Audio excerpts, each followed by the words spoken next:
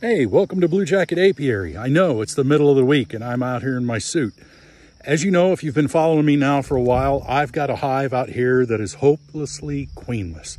I've been adding frame after frame after frame and they can't seem to make a queen or don't want to. So I broke down and I ordered one. So today we're going to do something I've never done before. I'm going to try to introduce a queen to a queenless colony. Cross my fingers, they accept her and don't ball her and try to kill her. Otherwise, then I got to go to plan Z or wherever I'm at. So stay tuned. All right, there she is. There's my new Saskatraz queen. Got a couple of attendants in there with her. We're going to add her to the hive. Let's see how this goes. All right, so what I'm going to do is I'm going to set her down there and we're going to see how they react. Depending on how they react will let me know whether they're going to accept her or not and what I need to do moving forward. So far it looks almost like they're indifferent to the whole thing.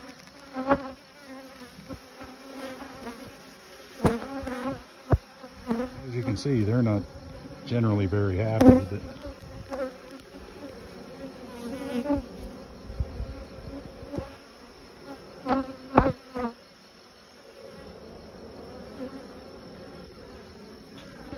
Well, I certainly wasn't expecting this, just utter indifference.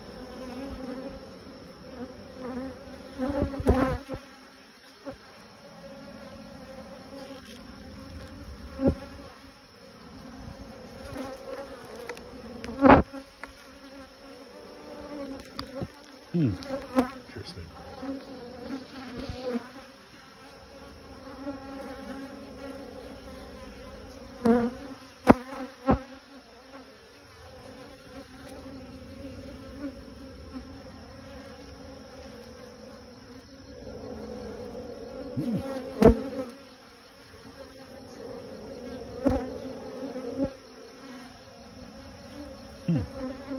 That's odd. I certainly was not expecting that.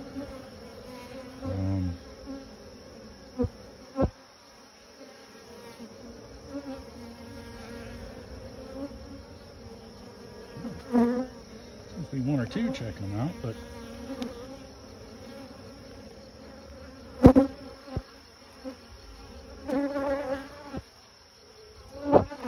I'm going to hit pause and keep an eye on this about 5 or 6 minutes. You don't need to just watch an empty box, so stay tuned.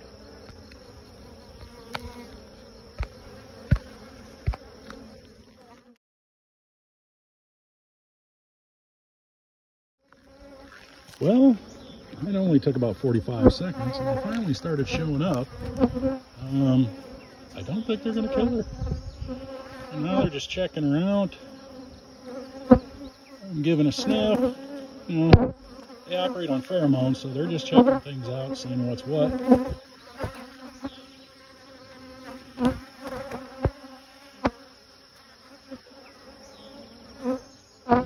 But I will say, I'm sort of surprised that they acted really indifferent for as long as they did. It may have just taken a while for her smell to get out, and for the other ladies to come check them out. There's some good stuff happening. I think this is going to go well.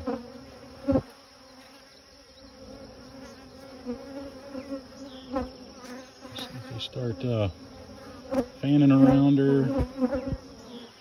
So see what happens.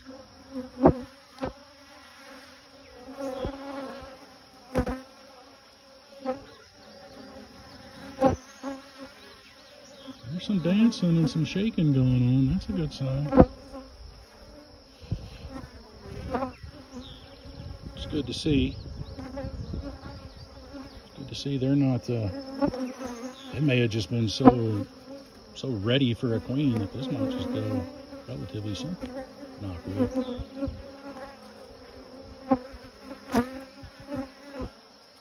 There's some shaking going on. That's good.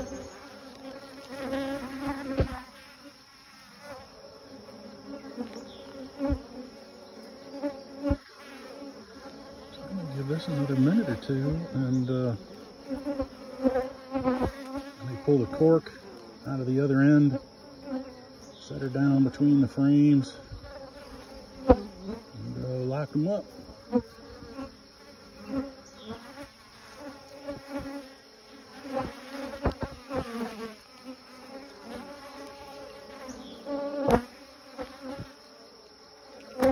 As you can see on the side, it says marked because I did pay a couple of bucks extra for them to mark the queen, just in case. And on the end, you can see it says Sask. That's short for Saskatraz, which is what she is. While we're staring, Saskatraz bees were a project out of northern Canada to really hone in on natural hygienic behaviors of bees. So Saskatraz bees are good for where it's cold. They make a decent amount of honey. They are hygienic. They are Varroa tolerant. So they've got all the traits that I'm wanting. And this is we're going to see how this goes. So I'll have Russians, Carniolans, Saskatraz, and I'll have a split that came out of this very hive that is now queenless. Out of my survivor stock, so I will still have some lineage from last year, so that's good. Really want to try to keep that one going. Oh, that's good to see. We got some waggling down between the frames, blowing her scent all over. That's nice to see. They're just really indifferent. Not nearly as much activity as I would have expected, but that's okay. All right. Give me 1 second and we're gonna hit the pause on this.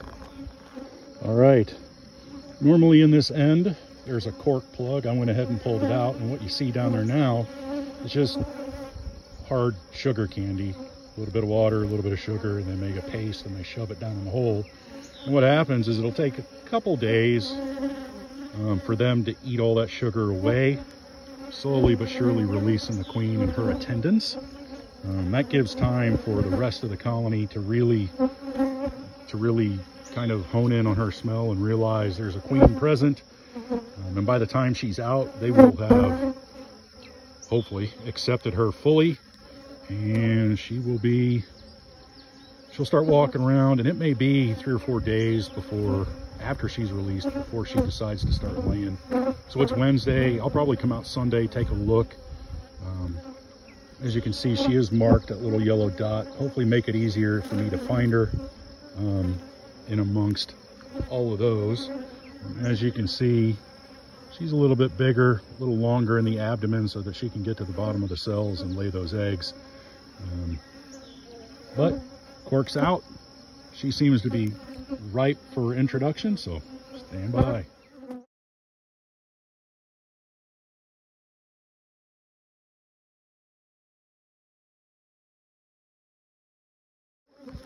All right, we've got her in there. I stuck her between a couple of frames there. You can see the bottom is what you're looking at. I put the cage down, and the cork is on that end. Well, the sugar plug, I should say. That gives them a few days to, like I said before, eat the sugar out and let her go. I put the mesh part of the little queen cage that they ship her in down. That way, if something happens, it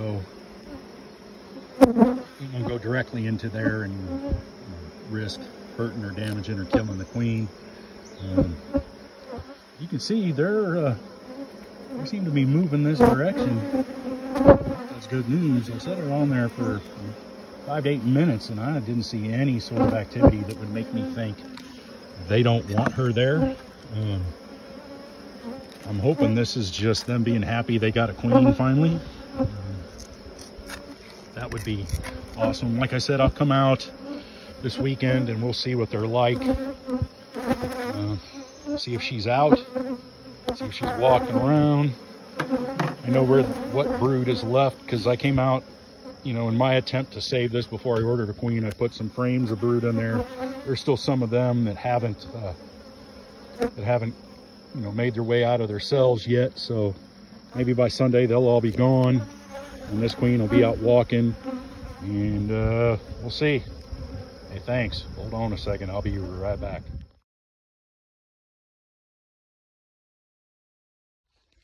All right, well, that went a whole lot better than I thought it would. What do you want? I gave you a queen, go away. All right, well, there's always one. As you can see, I rushed home for a reason. In case you can't tell, it's rather dark out here. It's supposed to rain today, it's supposed to rain all day. I'm done playing. But it didn't, thank goodness. Gave me a window to come home and get my queen in. That went a whole lot better than I thought it would, but I'm glad it did. It was the first time I've done that, so thank you for joining me on that journey. Like I said, we'll give it about 3 or 4 days. Probably come out Sunday afternoon and see how she's doing. I might pick in Saturday. If I can hold out, I'll wait till Sunday, but I probably won't be able to. I'm a little impatient that way, but we'll see how things go this weekend. Man, I am so excited to see how this turns out. That gives me Russians, Carniolans, Saskatraz, and Minnesota Hygienics. 4 that I really wanted, so that I could really diversify that apiary, keep the bloodline really, you know, open. Man, the ticks are bad out here this year. And hopefully, knock wood, you know, if they start making their own queens and start open mating, that gives me the opportunity to really just sort of make some Missouri mutts. You know, I'm not looking for any pure bloods, although that's what I started with for a reason. I don't mind if they open mate. They make their own queen. Great, that's what bees do. They want to go out and mate. If the Carniolans end up with Russians and Minnesota, however it works out, I'm okay with it, because I picked 4 strains of bees that I know are solid for Varroa resistant. I know they're all solidly hygienic, and I can't ask for anything else. Hey, thanks for coming along and starting to sprinkle. I'm going to get out of here. I will see you all in about, I'll say 4 days, but it may be 3. Be kind.